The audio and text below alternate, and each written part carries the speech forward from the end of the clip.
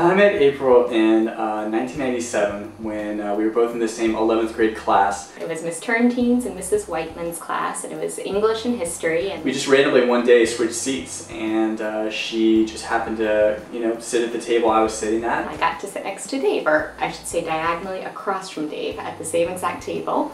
We started talking. She would read things that I was writing down in my creative writing journal. He was a little bit more quiet back in high school, but super artistic and musical. And I would draw her little pictures. He was so sweet, and he'd actually draw me little sketches, different days of just funny things to cheer me up or make me happy. So I started to develop this crush, and she was just so cute and so nice, and I just felt so great when I was around her and we were hanging out. I remember wearing his baseball cap. After we would leave class different days, we'd go back to the locker bay in the sub-school. I always held on to that crush. I think she sort of became my definition of the perfect girl, right? After that, we both graduated and went up to UVA, and at UVA we sort of did our own things a little bit for the most part. And then she got me involved in this thing called Dance Marathon, which is basically this 24-hour charity event where people actually dance for 24 hours. I know it sounds crazy, but it's true. I think I actually rallied Dave to get involved in it. Pretty much the only reason I joined Dance Marathon was because of April. So.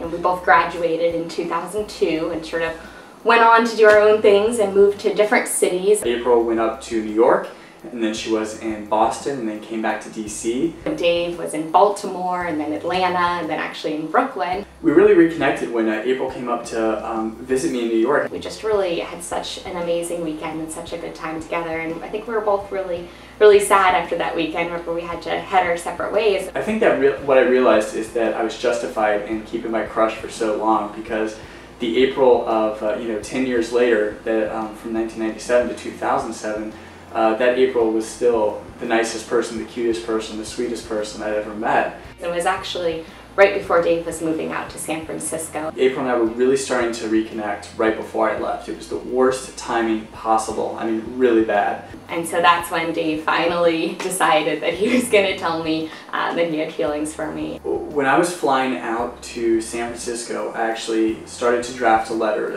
wrote down in my sketchbook, and wrote down all the feelings I'd had basically for the past 10 years. I was sort of surprised, I guess, that the response was that she was feeling the same way about me. Things went from there, and eventually I got lucky enough to be able to move out to San Francisco as well, so we could be in the same place, and we've just been having a blast out here ever since, exploring the West Coast together, going to Tahoe, going to Napa.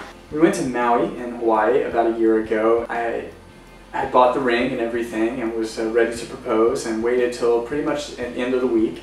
We did this whole scavenger hunt thing where I put all these clues in around. And there were a number of clues that involved me having to talk to different people I didn't know. So I gave one to one of the lifeguards at the hotel pool, and I hid one in the brochures in the front lobby. And the last one led us to a gorgeous beach that we had been to earlier in the week called Big Beach, McKenna. Said some wonderful things about all that our relationship has meant to him, and then got down on one knee and proposed, and it was absolutely beautiful, right as the sun was starting to set. You really couldn't ask for a better scene. And she said yes, and then I said, let's go, because we have reservations in about 5 minutes to this restaurant. Since that time, I've just been having a ton of fun getting ready for the wedding. I feel like a big part of a relationship is our friends, and a lot of you, we've seen you either live in San Francisco or you've come out and visited. We are so grateful for having you all in our lives, and can't wait to celebrate with each and every one of you. We're looking forward to a great time in Napa this summer, July the 4th, and we hope to see you all there. Thank you for watching, and thanks for all the support.